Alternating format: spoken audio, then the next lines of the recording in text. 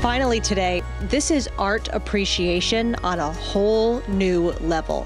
Albright Knox's Art Alive event really brings out Western New York's creativity. Participants create living representations of famous works of art for great prizes, and anyone can participate. We've gotten, dozens of submissions from students, community groups, organizations, households, individuals, and participants. They really build stunning replicas, often called tableaus, using people, props, and their own creativity. This is the third year the event's been virtual, and you can find all the entries right on the Albright Knox website. They're so creative. The whole getting the pets involved.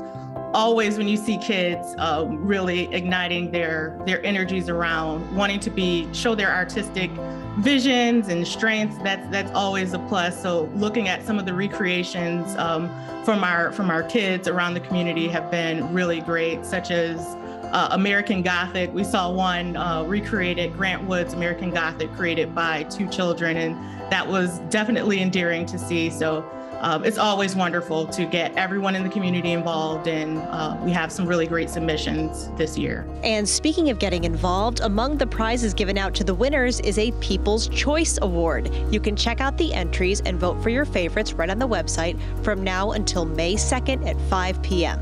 Winners will be announced May 4th, and it all leads up to an in-person event June 11th at Bidwell Parkway and Potomac Avenue. We'll have our art truck there. We'll be there with also the Elmwood Village Farmers Market, and it'll be a wonderful celebration just to, acknowledge the hard work for the individuals who will be winning. Experiencing art this way is definitely a win, no matter what. Again, if you want to see more of these and weigh in for that People's Choice Award, go to albrightknox.org. And that is Most Buffalo's Masterpiece for today. I'm Kate Welshofer.